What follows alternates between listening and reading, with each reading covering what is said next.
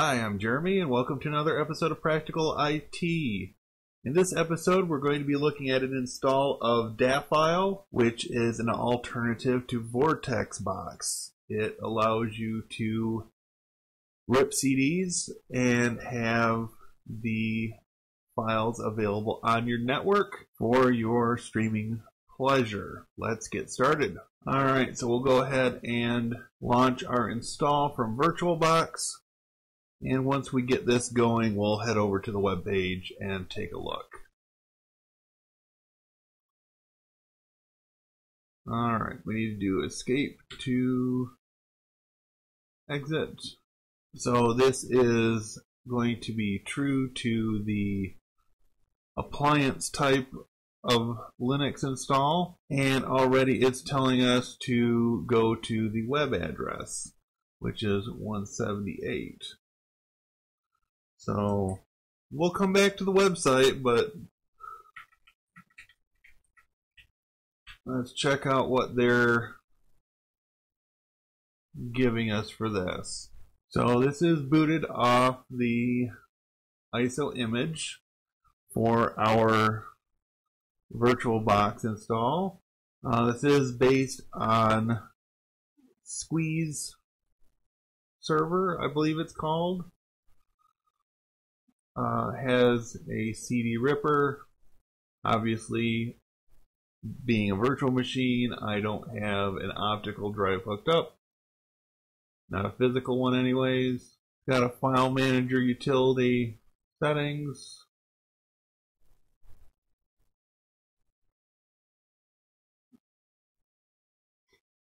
And here we go. System firmware, select installation target drive. We are going to do this. BIOS, MS-DOS, configure system settings. We'll say install.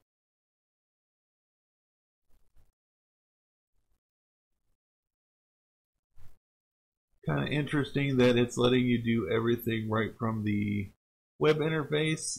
And let's see. System name we'll leave alone. Media server.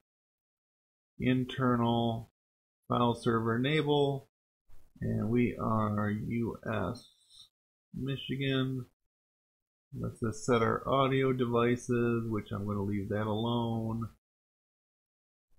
Key bindings, CD ripping,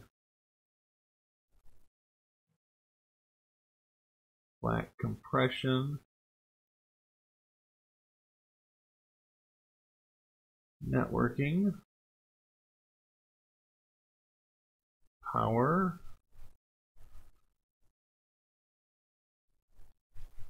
very nice, storage. We'll just save our settings. Installation is successfully completed. Okay.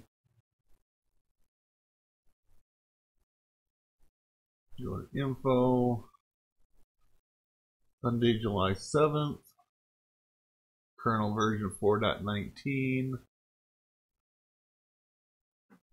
And I have a suspicion that they rolled their own distribution, but I have not been able to confirm that. There doesn't seem to be any information on their website saying that it's based on Ubuntu or CentOS or something like that. Shut down. I want to remove the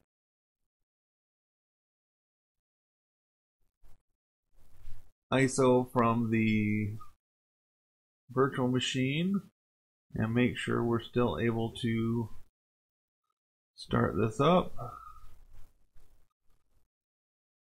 And we will see here.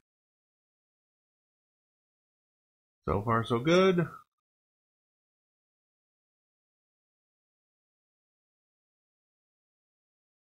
And we should be up and going here in just a moment. Jump back to our browser. And we are set to go. I have to say that This is pretty slick, and compared to Vortex Box, I would give this the edge right at the moment, especially considering that Vortex Box is, even in the newest beta version, is only based on Fedora 25, and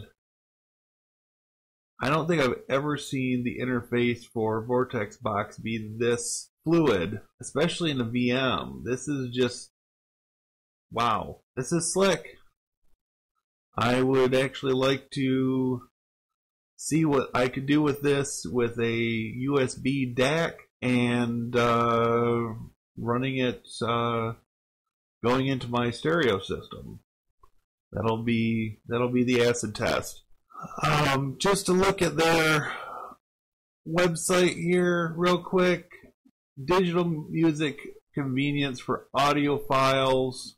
That's the heart of your digital music system. Enables best possible audio quality and future-proof flexibility by providing plug-and-play support for USB-connected digital to audio converters. You can easily set up a multi-zone system just by connecting another DAC for each zone. Software solutions optimized for best possible audiophile experience. So yeah, this is pretty slick, and I will be doing some testing and hopefully installing this on some real hardware here before too much longer, and I will report back. On that note, this is Jeremy signing out for Practical IT. This has been a review of Daphile, an audiophile Linux distribution.